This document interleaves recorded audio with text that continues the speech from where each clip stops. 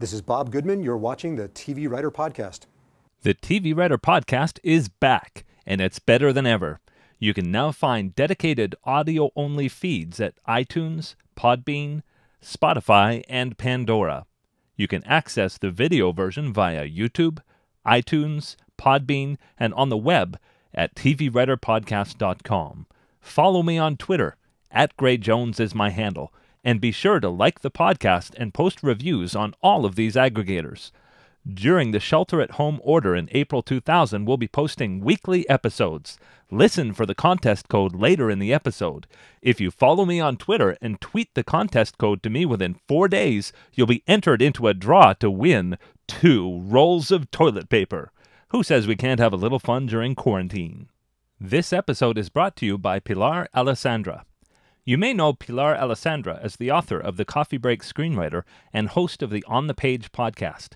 She asked me to offer you 10% off her interactive online class, Writing the First Draft, running 6 Saturdays, April 4th to May 9th. This interactive class takes you from idea to pages with entertaining lessons and actionable writing tools. It's open to screenwriters and filmmakers and is taught through Zoom conference in real time. You can find the class by going to onthepage.tv. To get your 10% off code, use the coupon OnThePage10 at checkout. Please check out her other classes as well. I can't think of a better way to spend your time while you're sheltering at home during this virus. This interview with Bob Goodman was my last in-person interview before the stay-at-home order here in California. I'll be doing Skype interviews until we get an all clear for the virus. You're going to love the interview. Let's roll. Well, this is great, and I'm here with executive producer of Elementary and winner of 2 Daytime Emmy Awards for his animation series writing, and then also lots of credits in live action, including Warehouse 13 and Elementary. Bob Goodman, how are you doing? Hey, Gray. Good to be here. And this is my very first time recording at the Writers Guild. It's very exciting. Yeah, we got a little room all to ourselves at the Writers Guild of America West. Yeah, and I do want to say for viewers who are just catching up with the podcast, we've had a long break, but we are back with lots of interviews. And I'm hoping to focus more, like Bob here, on the executive producer level, high-level writers. And I hope this is a help to sort of the staff and mid-level writers. We were having a little bit of a discussion about that before we started. Yeah, we were talking right before you rolled cameras about how there's a lot of information for people just getting started. And the Writers Guild has what's called the Showrunner training program for people who are approaching the top levels. And there's a real sort of dearth of information for folks in the middle. You just mentioned Javi Grillo-Marxuach and Jose Molina, who did a course for mid-level writers specifically at the Guild recently. I was really happy that they did that. I've been saying for years that that's an area where there's a need. And beyond that, though, there's not a lot of info. So great. Let's talk about it. Yep, absolutely. And I do recognize that there's a lot of people watching this podcast who want to break in. And in the show notes of this episode, I'm going to put a couple of links. One to the Creative Writing Career podcast that Bob did in episode 8 of that podcast, and also another one with Storybeat, was it? Storybeat.net, hosted by Steve Cuden, who's a friend from animation writing for many years. That one's also available on all platforms. Yeah, and both of those go at great length into breaking in, and I don't want to retread those waters. I expend a lot of wind, as I am wont to do. Though one thing I would mention that you didn't mention in either of those is I have a special interest because my daughter wants to be a TV writer. She's 17 now. Do you have any thoughts on the various programs in LA, college programs like UCLA Extension, USC, other programs around here? In terms of them helping you break into the business as a writer, or in terms of them helping you learn how to write? Helping to learn how to write before, obviously you can't break in at that level, but as you learn the craft and prepare a body of material. Like anything else, there's going to be a range of quality. If you're lucky enough to find a good program, and I think you're just going to find that by word of mouth from other people who've taken it, then absolutely you're going to learn good lessons in those courses.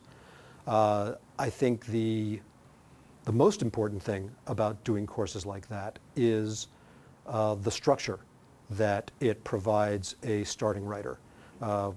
In addition to just learning the craft, and we'll talk a lot about that, I'm sure, one of the things that writers early in their personal career as a writer need to build muscles for is the structure of doing it like it's a job, doing it on a schedule, imposing deadlines for yourself, and taking a class is a great way to get yourself into that. Having somebody else out there, a teacher, say, okay, I want this many pages on this day, it's actually going to help you develop those muscles. A big part of becoming a professional writer is ritualizing the writing. You can't wait for the muse to hit or wait for writer's block to pass. You got to plant your butt down in front of that laptop or however you're set up every day for long chunks of time, and sometimes it's just staring at the paint peeling, and sometimes it's getting a lot of pages out, but you got to do it, and you got to force yourself to have deadlines, and you got to force yourself to produce product. Beyond that, you're also going to do the other thing that's great in all these, whether it's a school, film school, going to mixers, it's also a big part of meeting, a big part of it is meeting people and making contacts. So if you're going to these classes and you're doing that right, I'm sure you're getting to know the other people in the class, and maybe that teacher is going to help introduce you to people, and you're going to do the networking there too. Very, very cool. And so that will be the end of our discussion of breaking in. That's it. Newbies, you're on your own. Yeah, newbies, you're on your own. Well, Go actually, away. not on your own. Children of Tendu. Yes. Is a word I can't, is a name I can't say enough. Pretty much everything you need to know about breaking in, staffing, what it's like to be a staff writer, and all that, you'll find at great length on Children of Tendu podcast. It's sort of like a prerequisite of somebody who wants to break in, just to know the language of the industry. Yeah, it's podcast college. Yeah, I couldn't agree with you more. Javi and Jose are both friends. They do it the best. Present company excluded, of course. By the way, it's really great that you are willing to plug other podcasts on your podcast. It's the first time I've seen someone do that. So kudos. But yeah, Children of Tendu goes through the entire career from like getting started and getting people to read your stuff and about networking to episodes about your first days in the writer's room to when you're up to pitching or, et cetera, et cetera. And you can sort of find what it is you want and look for the episode title that covers the subject you want. And they just get everything right. I do exactly what you just did. When anybody asks me, out walking amid the world for advice or where to find advice, that's the first thing out of my mouth. A producer on Elementary cornered me in the production office once, and this is just an example that came to mind. It's not a rare story. And they very often start the same way, which is some variation of, my neighbor's grandson is interested in breaking into television, or my nephew is a really good kid and he really needs some help. Where should he go for advice, how to break in? And she wasn't even done asking the question. I grabbed a Post-it off a desk and just wrote childrenoftendu.com and just handed her that Post-it. That's the answer. Then the other great thing that those guys do right, both in life and talking about on the podcast, is talk about the ethical parts of it. It's a tender topic, working in a field that is by nature ego-driven and competitive and necessarily collaborative, necessarily putting a bunch of people in a room together who have to get a story up on the board together. And a career that, like we were already just talking about networking, you cannot succeed as an island. You have to be friends with people and staying in contact with them even when you don't need them. And so the lessons of being just a good person are I think, critical to figuring out how to navigate this career too. And they just nail all that. Well, you mentioned on Story Beat how talent is about fifth importance. Fifth. Yeah, according to Sam Simon, talent is fifth. Tell me a little about that. That is one thing we'll reestablish here. Sure. So Sam, who has unfortunately since passed away, he's the co-creator of The Simpsons. The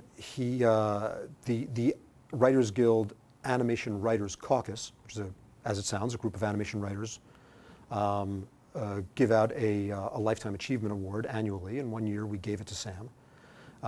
And it came out at his Lifetime Achievement Award gathering. I don't remember whether, I think he said it himself, but I'm not 100% sure on that.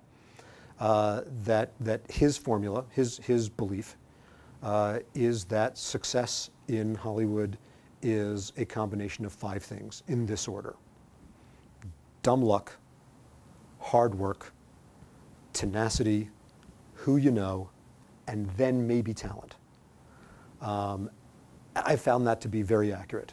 You can argue maybe about the order of those a little bit, but he's right. And I really want to add, when I comment on that, people think that I'm discounting talent. I'm not. There, you know, if it made it into the top 5, it's really important. But hard work is farther up the list, and tenacity is farther up the list. You know, the people who succeed are the ones who stick with it. So those are maybe the most important lessons that a discussion like this can offer, is stick with it. You know, when you've been doing this a few years and the person who was sitting next to you in class, who maybe you thought was more talented, maybe, you know, that was just your head spinning, but they gave up, you're the one who's going to succeed. Well, and I believe that applies to all levels too. I mean, the further on I get in the industry, and everything else in life. Yeah, right? I mean, you have been very fortunate that you've had some long stints on shows, and pretty much back to back. Yeah. Not everybody has that experience, and there will be people who have a resume a mile long, and all of a sudden, none of their shows hit. All the stuff they're pitching, maybe they have this giant overall deal, and nothing happens with it. Right. And we all have to be continually writing. I talk to writers who've been showrunners who are writing new specs, who are writing new pilots, who are continually refreshing their samples, particularly if they want to shift genres or that kind of thing. We can't ever stop. Yeah, that's a really great point. When you talk about the shifting genres, everybody's heard about pigeonholing. There is a drive in this business to define people, and it makes sense. It's a very, very risky business. Like in any business where people are throwing around significant amounts of money, they want to mitigate their risk. They want to know what it is they're putting money into. You look for a track record that shows that this person can do the thing you're about to write a very big check to let them do. So it's not to insult that. You can understand why pigeonholing happens. But what it means to you as the writer is every time you want to do something that isn't exactly what your resume suggests to people you can do, it is on you to prove you can do it. And that means write another script. That means write something new. And even then, by the way, you have to enter into that, by the way, this is another part people don't often tell you, knowing that you're taking a risk. Because even with that script in hand, people may say, well, sure, this is a good sample, but this guy has, 10 years of writing specifically this kind of show. Just because they wrote one script of this kind of show, they're still not the safe bet. But if you write something that is really good, blows people out of the water, it gets harder to ignore. Well, and you can spend a lot of time at a certain level. I interviewed Corey Miller, who's now showrunning shows like CSI. But when he started as a writer's assistant, and he got a couple of freelance scripts very early on Lois and Clark. And then he went 10 years as an assistant Mm-hmm. before he could convince people that he could get in at that next level. Mm-hmm. And I think we all have that syndrome where we hear the success stories and we think it was overnight. Right. Or we think that's the way it happens with everybody. Right. I saw somebody on Twitter recently who posted that she began as a writer's assistant a year ago, and now she's on staff. Great for her. Yeah, it's a rare thing, and yeah, there's the cliche of the 10-year overnight success. It's a person worked for 10 years, then they became an overnight success. Everyone's specific story is going to be different. Everyone, like another reason to sort of skip past, spending too much time on the how did you break in question is it's never going to be exactly the same for anybody. No one should try and like hear one of these and emulate exactly what that person did.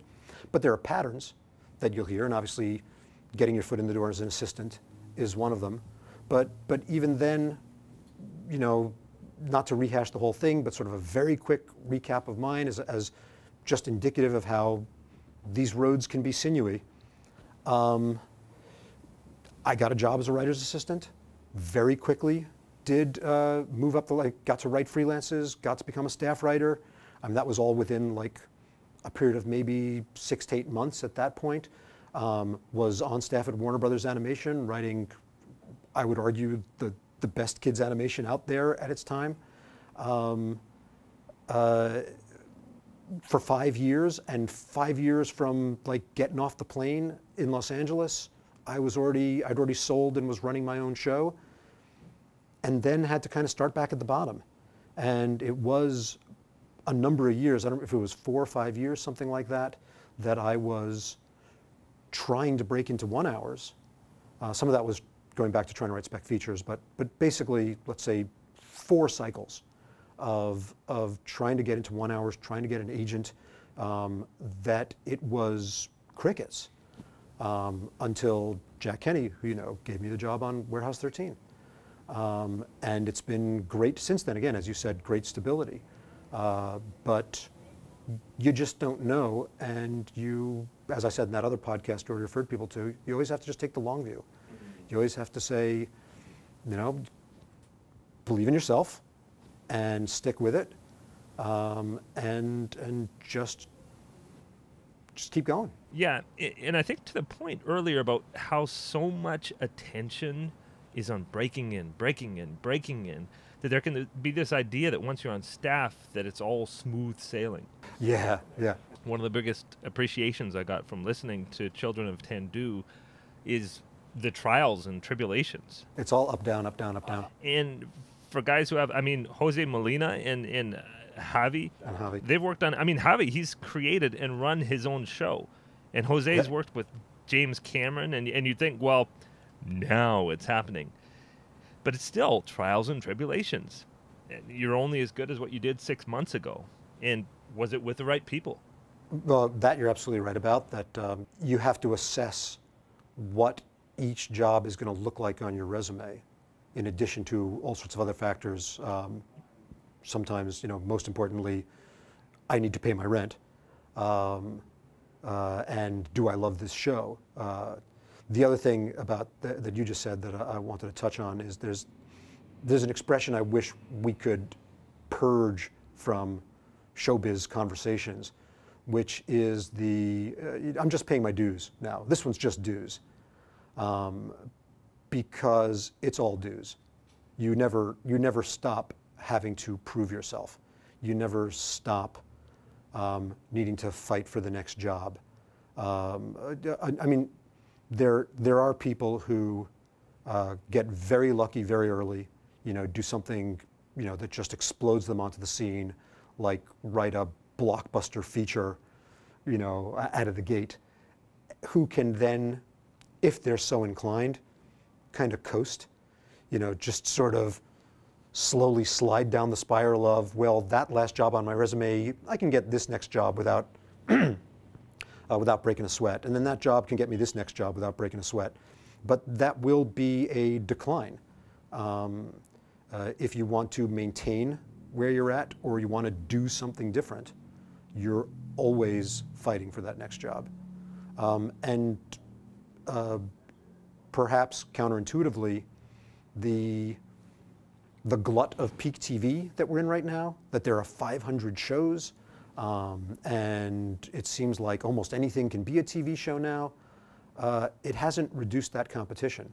If anything, things feel more competitive than ever right now, because the rooms are smaller and the orders for episodes are smaller, and the shows you want to be on maybe are fewer, or the shows that you can get into are fewer.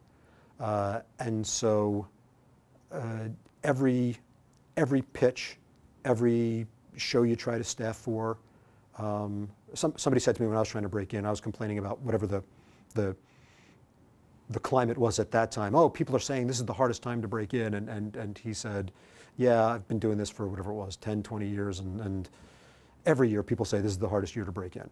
So I'm just repeating that it feels like it's as hard as ever, or the hardest it's ever been. And maybe the lesson is, as this person said, it just always feels like that. We're going to take a break to hear from our sponsors, and we'll be back to talk a lot more about the landscape right now. DrivingFootage.com provides 4K 9-angle driving plates for film and television. Over 14,000 clips are available for locations all around Southern California, with more areas coming soon. A fully equipped camera car with height-adjustable rig is available for custom shoots and second-unit photography. Get more realistic driving shots so your viewer will pay attention to the story. Visit DrivingFootage.com for details. AVGearGuide.com provides computer and gear rentals serving the LA area, including laptops with Final Draft, as low as $9 a day, with long booking rates available. They also scan photos, documents, video and audio tapes, and film reels to digital, so you can easily share with your friends and family.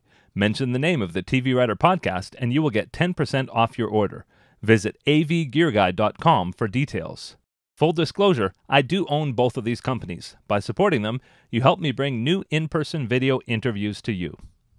Okay, now that we're back, I have a little bit of insight on this because 10 years ago, back in 2010, I was having lunch at the Warner Brothers commissary with a writer.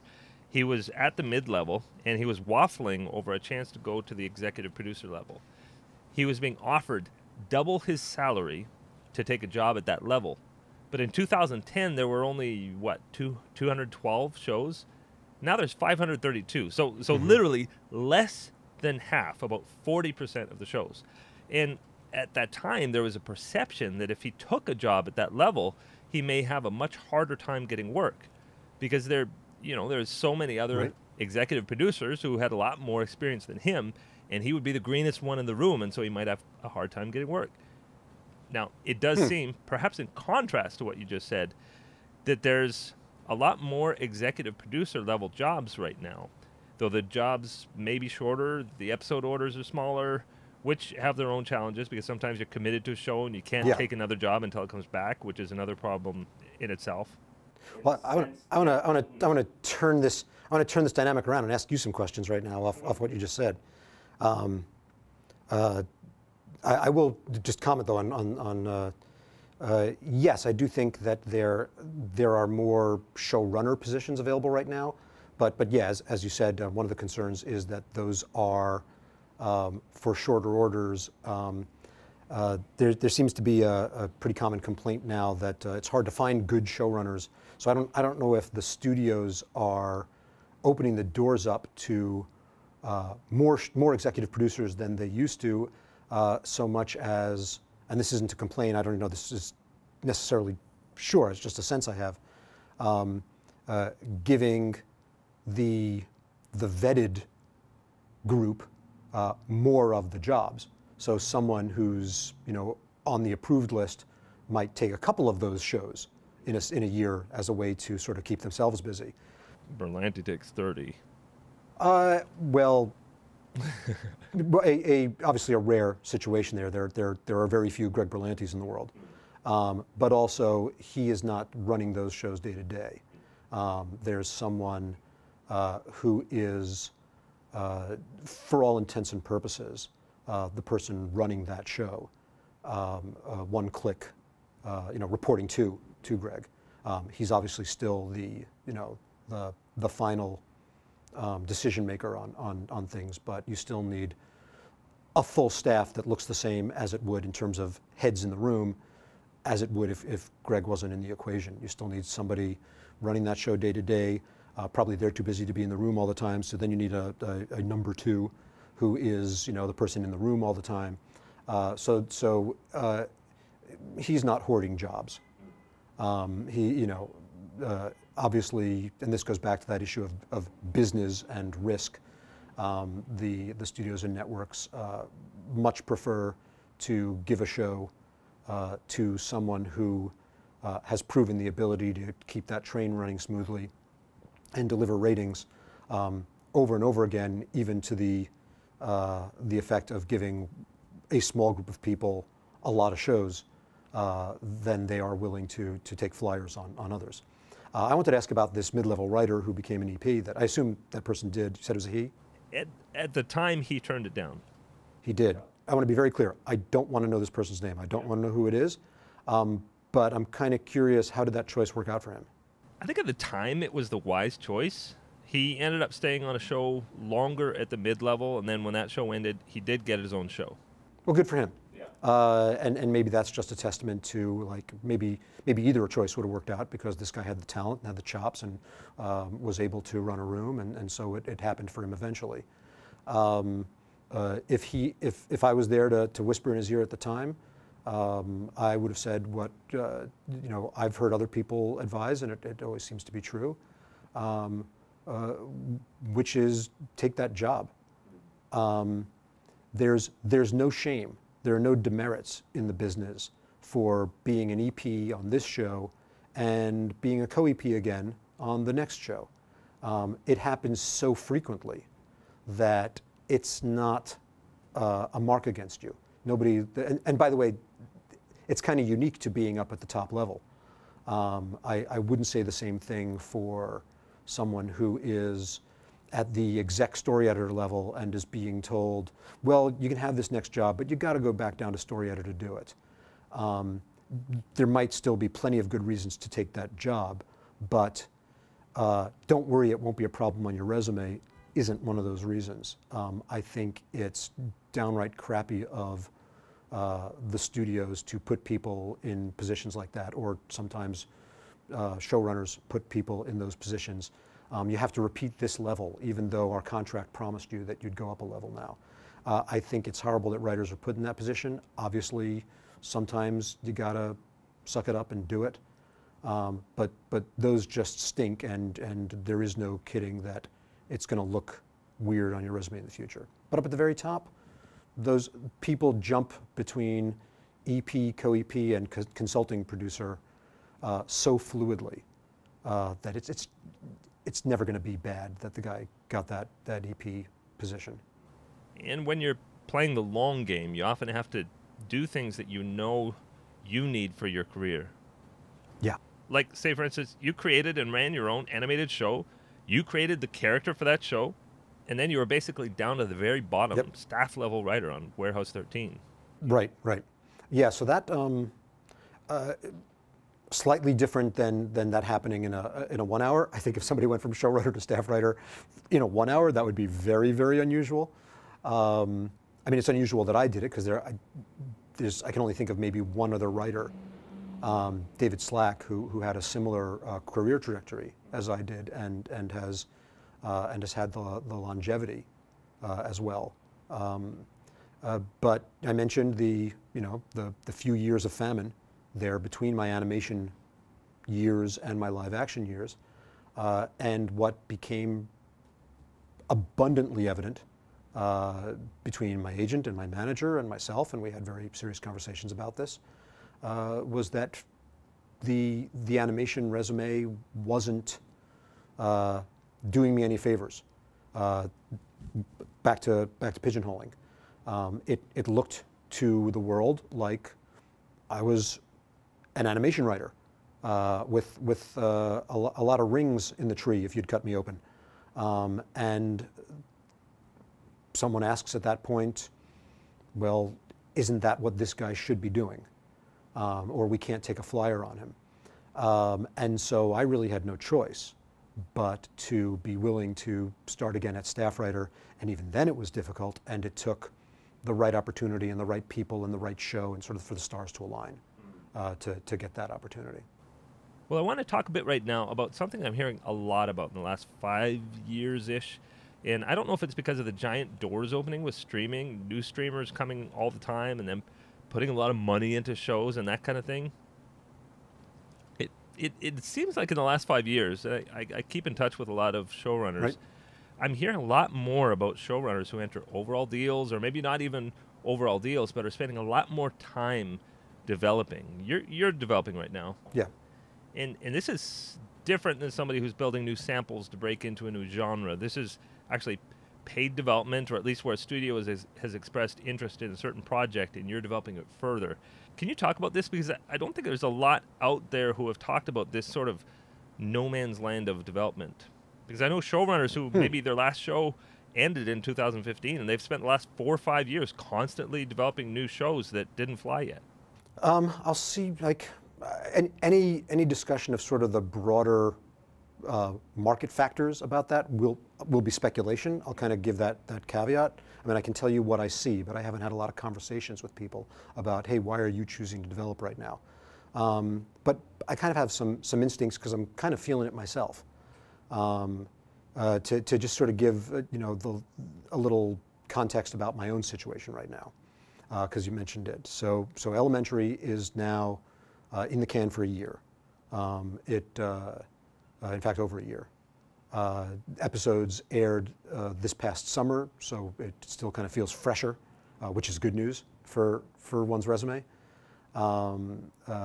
But last year specifically, and it was the first time I was in a position like this, where I probably could have jumped.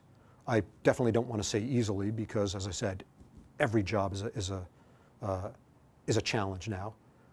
Every job is competitive, but I probably would have had, let's say, better than average odds coming off the show I was coming off to get onto another show, and I chose to develop, and had, this is kind of worth describing, an example of each of the 3 ways that can go all happened for me within this past year.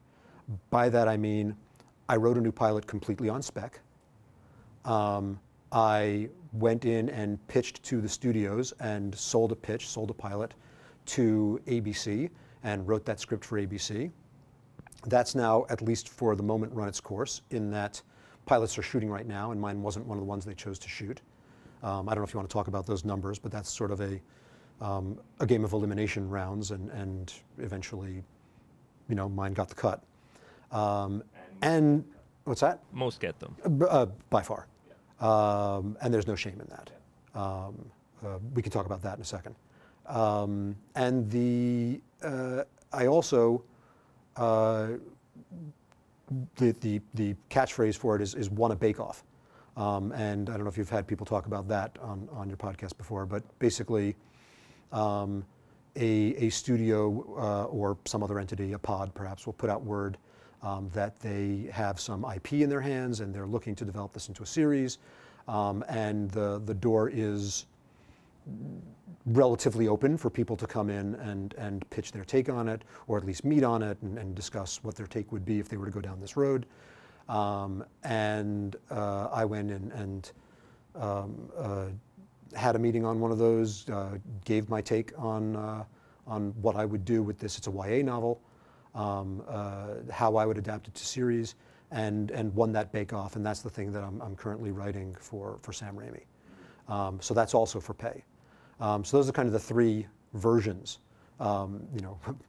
Win a job, pitch one and create your own job, or just write it on spec and then hope to get out there and sell it, or just use it as a writing sample even. Hopefully both. Hopefully a new script is going to serve both purposes. But having been through that, I definitely can feel the impulse to say, well, I kind of have the taste for doing my own thing, and the available jobs out there, good as those shows may be, wonderful as those showrunners may be, maybe if I'm looking at the career trajectory I'm interested in or what it is I want to do next, maybe these aren't the next stepping stone to get me across that river. You know, maybe I want to go this way and they're all pushing me in this direction. And since everyone has to be the captain of their own career, I do get that sometimes that would be the choice to make. And in particular, because nowadays what you can do in television is at the broadest range of possibility ever. It's almost hard to come up with something that's an exaggeration, but it's harder than it used to be to come up with something that can't be a television show. There's kind of a business model and a market for, you know, just 1,000 times more kinds of shows and stories you want to tell and characters you want to put on and audience sizes than there used to be. And at the same time, specifically broadcast, specifically network TV, feels like its focus is narrowing and narrowing, and they're taking fewer risks. You kind of look at what's getting made on TV right now, and every year a bigger and bigger percentage of those shows are reboots of existing shows or adapting some known franchise, you know, something from the movies or something from a novel series into television. So that's also a sign of less risk being taken there. And so, hearkening back to what we were talking about how writers are always looking to redefine themselves, always looking to do something new, prove they can do something. For a lot of showrunners or people on the cusp of showrunner, taking that next job as the number 2 chair on someone else's show that by definition isn't going to be taking the risks they want to take may not look as appealing. And talk about self-expression, because that's something you talked about on one of the other podcast interviews. How it was important to you as a writer to get your stories out. Do you feel that burning to have your creation sold? And is that, at this stage of your career, what you're pushing towards? Yeah, the answer is sometimes. I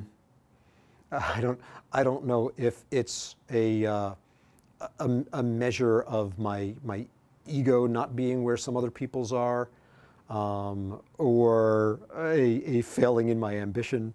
But I don't always have the same, like, you know, burning need that this be the song of my soul, that I, you know, that you know, I've got something more important than other people have to tell the world, and so it's got to be my show. Sometimes that pops up. What happens more often for me is I have faith in this idea. I've come up with something that I know in my heart is going to make a good show, and I know in my heart is going to be entertaining, and I know in my heart can run 150 episodes. Not that the business seems to even be looking to do that anymore. I wish they were, and keep trying to sort of pull them back in that direction. So when something like that comes up for me, I will, you know, dig in my nails and not let go. The other thing that is true for, I think, a lot of people out there, certainly a good number of them that I talk to, I often hear a writer go, boy, is it great to be the one making the decisions. I just, you know, finally I'm in a place where, you know, I get to call the shots and they're doing the show my way. And having been in the runner chair on the Zeta project, my observation is that person either hasn't been doing it long enough to notice that that's just not true, or they're deluding themselves, or they haven't done it at all and they just think that's what it's going to be like when they get there. Or, and there are some very, very rare occasions in the business where that actually does happen, but they are very, very rare. The truth is, everyone has a boss.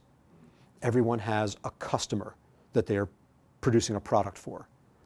or providing a service for. And so even though you're a showrunner, you are still answering to the studio and the network and the ratings and the sponsors.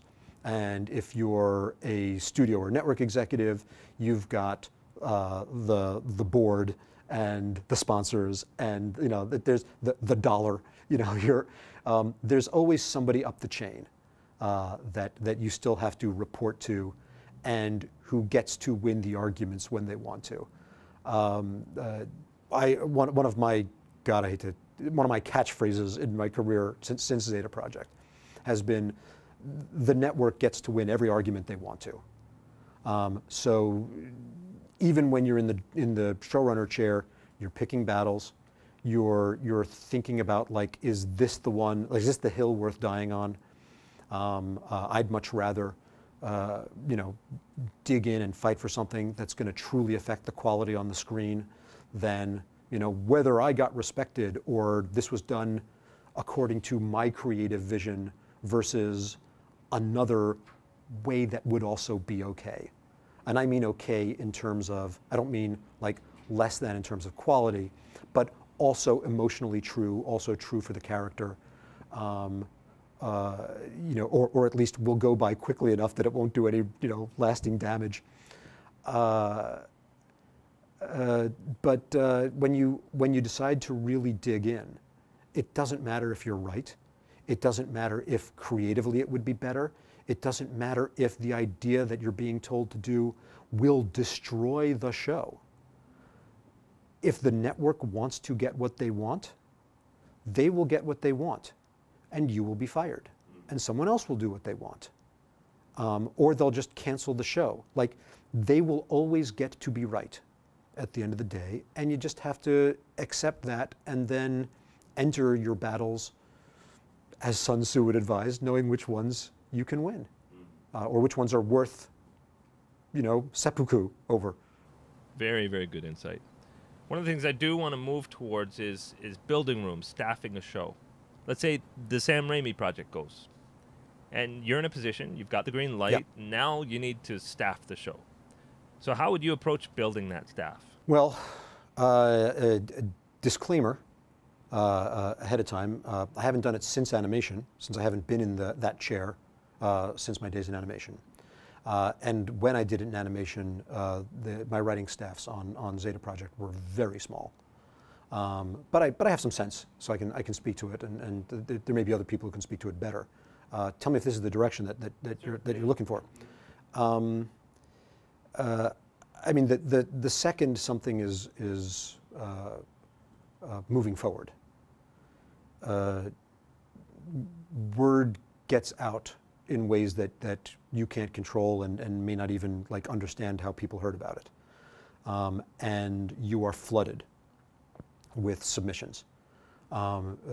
Agents and managers you've never heard of suddenly have your direct cell phone number and your email, and are pushing to put their clients in front of you. And in addition, more welcome avenues are submitting things in front of you. The people who you're working for, studio, network, streamer, whoever it is, will have, the production company you're working for, will have a pile of scripts that you are, expected to give priority reads to.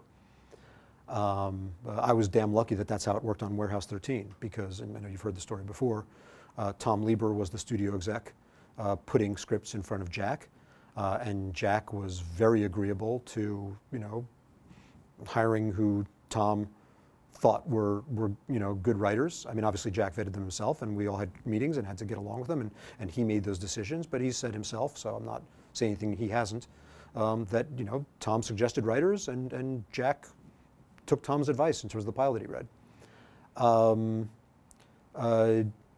If you're living in a time when writers are represented by agents, or the big agents, and obviously a lot of agencies are in the game still, your own agents and managers and the people close to you will be suggesting writers, and those people often get priority. So that's how you get scripts in front of you. I know a lot of people sort of take pretty focused, narrow views on genre that they're reading. You know, we want to see that this writer has the chops to do a hospital show. We want to know that this writer knows action and set pieces and you know, guns and jumping over cars, and we want to see that in the script. And obviously there's an importance to that. I personally am much more interested in good writing. You know, I just want to know when I'm reading this script, does this writer know how to bring a character to life on the page? Know how to tell something that's emotionally true? Know how to structure a scene, when to get into the scene and when to get out of it? How to write clearly. Too often, and this really like ruffles me, writers all the way up to the top of the food chain, and I mean the very top of the food chain, don't write clearly. They write in ways that I'm sitting there reading it trying to decipher what it is they meant by this or what the image I'm supposed to see is. And so I'm looking for that's just sort of good writing 101. Then you meet with people and you see, do you get along? Do they, you know, are you gonna enjoy spending 10 hours a day for months on end in a room with this person, and are they gonna get along with the other people you've built a room around? Very often you might want to check a box in terms of a skill set. Like, you know, even though I might not, if I was doing a hospital show, I might not care if every writer in the room does hospital, but, you know, if there's somebody who, you know, was an ER doc before they became a TV writer, of course that person is going to like be interesting for me to get into that room. Or somebody who has a life experience that speaks to the characters on the show, then of course that's going to matter too. I can't speak as much to this next thing because it's something someone else talked about, and I you know, it was sort of their system, and I don't have you know, as strong a handle on it. But I do know that some people will sort of kind of build, this is a weird word for it, but like a psych profile of the room. You know, like, well, you know, how many alphas am I throwing into this room, and how many you know, idea machines versus good structure people, and you know, sort of make sure that you've got kind of all that handled. So that's another thing to think about, and you know, you've probably heard before, there's a whole bunch of skills. Like if you find the perfect writer, they've got all of them, but it's pretty rare to find it because a lot of them are sort of antithetical in terms of personality types. You want somebody who's good on the page and has good interpersonal skills. Those don't often go together well.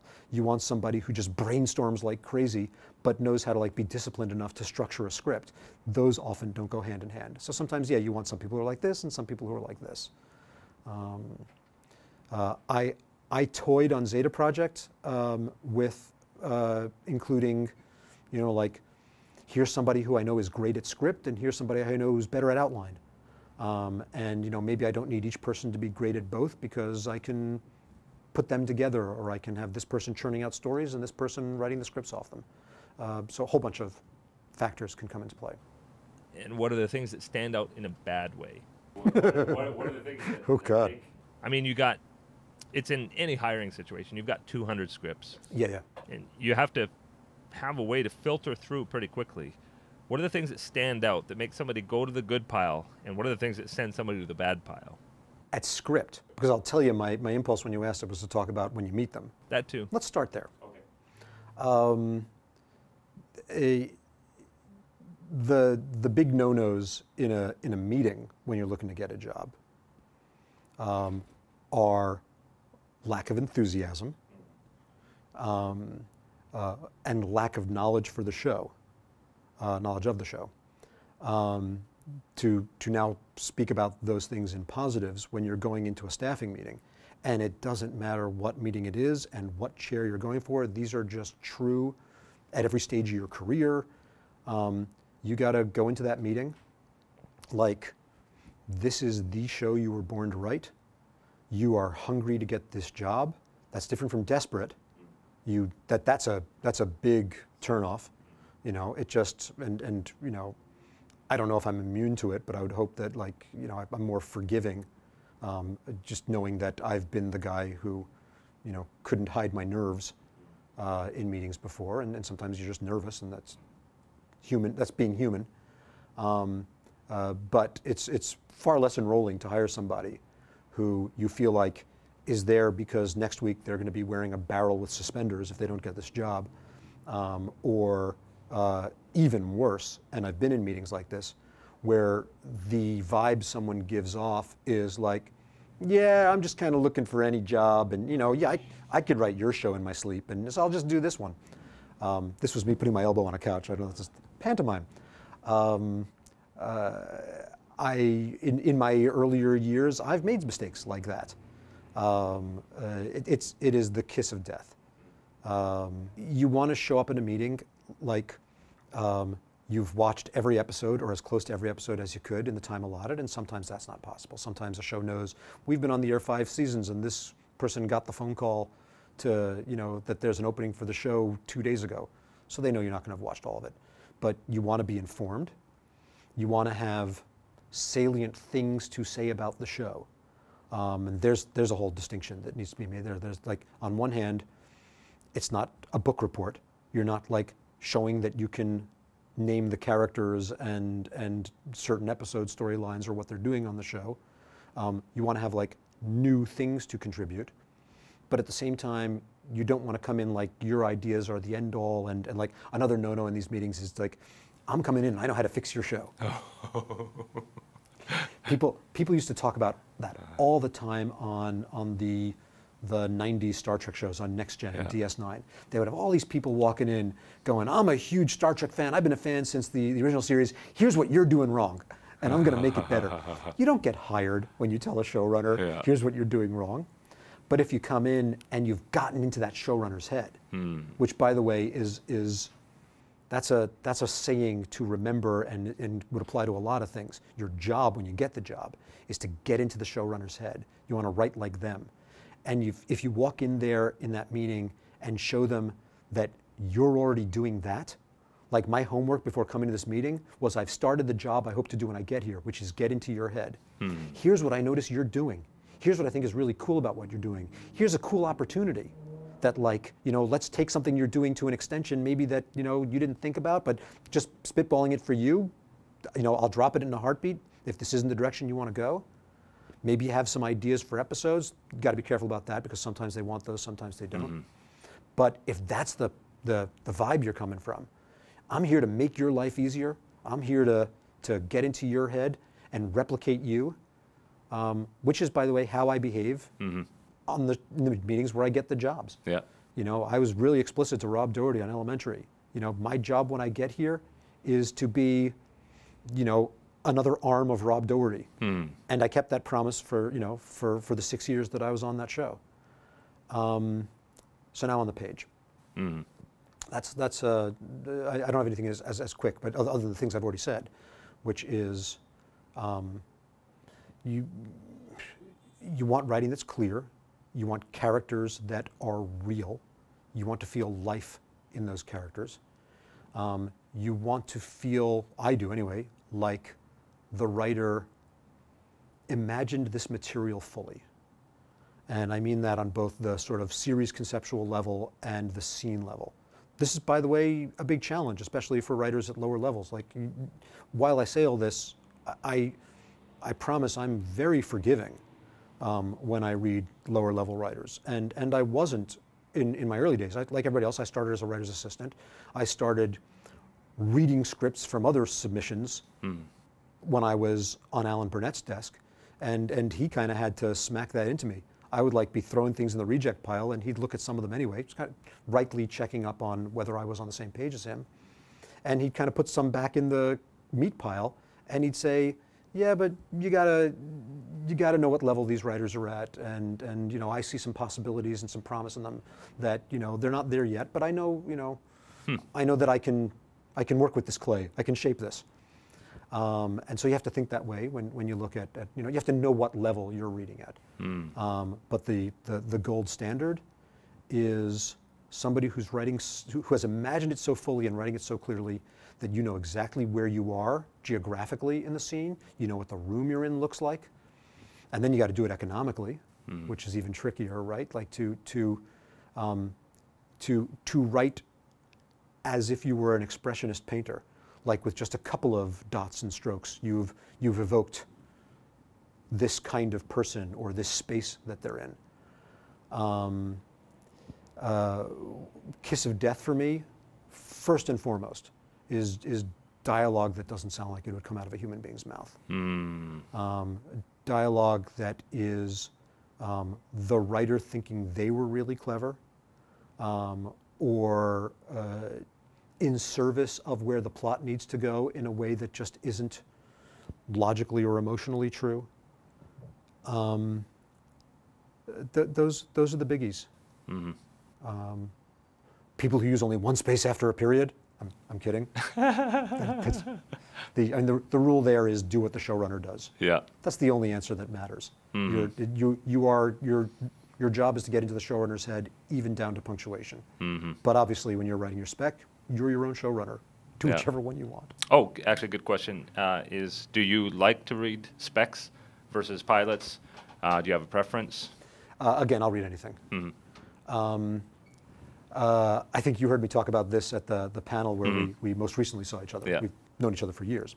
But I think there's way too much burden on, like, the gates are too high anyway as it is, so I don't want to make rules about which one I'm going to read, which one I'm not going to read.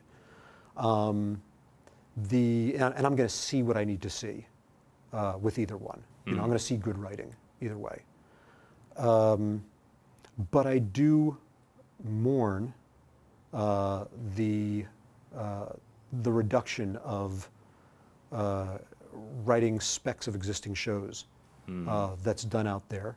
I have to accept that, you know, most showrunners, it sounds like, prefer to read pilots over specs.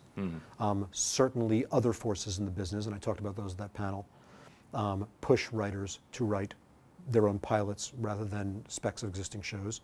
I held my tongue a little bit in that. So to bring other people up to speed, I was recently on a panel that was half writers and half people on the other side of the desk, reps and producers. And the reps and producers, to a person, just want to read pilots that people have written. And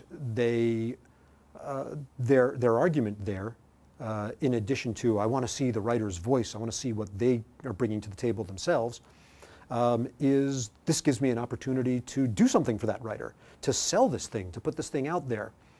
And I take umbrage with that. I'll start talking to you again. Yeah. With that notion, because even though, I mean, those are good people and they have the best intentions, they're approaching the writers that they're working with as though they're panning for gold. In other words, you know, like one of these Mad Men. Or... Yeah, one of these scripts is going to be that nugget that we're looking for, and by extension, one of these writers is going to be that nugget that we can, you know, make that person rich and make a mint ourselves, and you know, so how is that bad? But the problem with the panning for gold metaphor is that the vast majority of writers are the dirt. And they get treated that way. It's very, very, very hard. Well, it's hard to run a marathon before you run a 5K. Yeah. To write a spec pilot that is like, that checks all the boxes that I just said, let alone actually is going to be like viable in the business and sell and make everybody a ton of money, that's like expecting an asteroid to hit. Yeah, it happens every now and then, and you'll hear the stories about when it does, but it's a very unfair burden to put on somebody who's just starting out. That person, you know, to throw another metaphor, they need to learn to walk before they can run. You know, they deserve the training wheels. And writing specs of existing shows, those are the training wheels. That's how you learn to write. You sit in front of the TV and you press pause and you take notes on the structure of a show. You figure out how they do it. You come here to the Writers Guild, yeah, where the library has, you know, scripts that you can sit down and read, and see the formatting that show used. And Which actually, is open to the public. You don't have to be a member. correct. It is open to the public. It's not a lending library. You can't take stuff out. You have to sit here and read it. But they have a huge collection of scripts of existing shows and historical shows. It's also very easy nowadays to find scripts of shows online.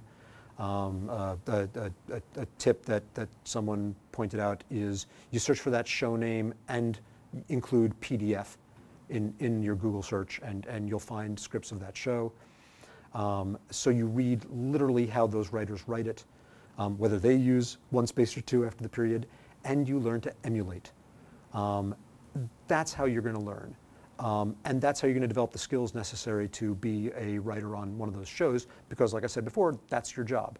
Get into their heads, learn how they wrote it. So I wish that there was a lot more of that, a lot more, speccing existing shows. Ellen Sandler's TV Writer's Workbook is a great book that people don't read enough because it talks about writing a spec. But if somebody wants to learn how to do that, it's a great book on that. We're coming to the end of our time, but something I do want to end with is not breaking in necessarily, but advice to your younger self. If you could speak based on what you know now to your younger self, what kind of advice would you give? Well, the advice that I mentioned earlier, and is kind of always my rule one, take the long view, would have been really useful for my younger self to hear. And then sort of there are corollaries, that can branch off from that. My younger self, common for a lot of younger writers, particularly when I was breaking into 1 hours. I already was an old younger self. I was desperate. I was very nervous that I was breaking into 1 hours late. I acted it in meetings. I kind of had, or maybe two modes. My very first staffing meeting. I'll say the exec's name. It was with Amy Reisenbach, who is now the head of one of the departments at CBS Network, either current or development. So she was, I think, manager level at the time. So this is going back a bunch of years. So she was pretty new at this. It was my very first general, as they call it, the water bottle collection meeting in 1 hours, and I was coming off running a show in animation, and God bless her, she called my agent after the meeting and said, "Oh, he's a nice guy, but kind of came across as cocky. He kind of acts like he knows it all." So I had that gear, and the other one was desperate as hell. I know that there were showrunner meetings, and usually those were the showrunner meetings. For a couple of years, and you're lucky at that level if you get a showrunner meeting or two a season. I would go into those meetings this is it. If I don't get this job, then I'm starving for another year, or I'm going to be a year older when I try and go out for staffing. And I would project that at a very high volume. I even remember saying in one of them, the meeting wasn't going the way I wanted, and I was like, well, can I really just want to say, because I feel like this is my chance, and I tried to sell myself on them in a way that just wasn't, enrolling, to use that word again. Yeah. And so for me, the younger self, what I needed to hear was, chill out. You're talented. It'll come. Don't act, either of those, like everything, or you're going on a bread line if you don't get this meeting. Just go be a human being. Everybody just wants to meet people who are human beings, and that they like, and do that stuff that I've talked about. Just let them know you're going to make their job easier. Let them know you're going to work harder for them than anyone else is going to come into this room, and then you'll get the job. Awesome. Can't think of a better place to end up. Thanks so much, Bob, for your time. Thank you, Greg. And I hope people like this. And please follow Bob on Twitter. I'll put the Twitter address in the show notes. And if you have any questions about this interview, I'm sure, Bob, you'd be happy to answer. For sure. I'll warn that Gray's right. Sure, follow me on Twitter, but you know, bring a sandwich because it might be a year between tweets.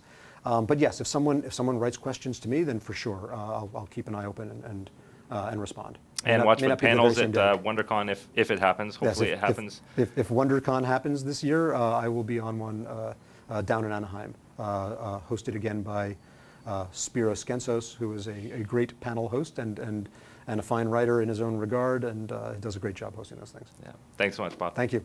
Contest code 86.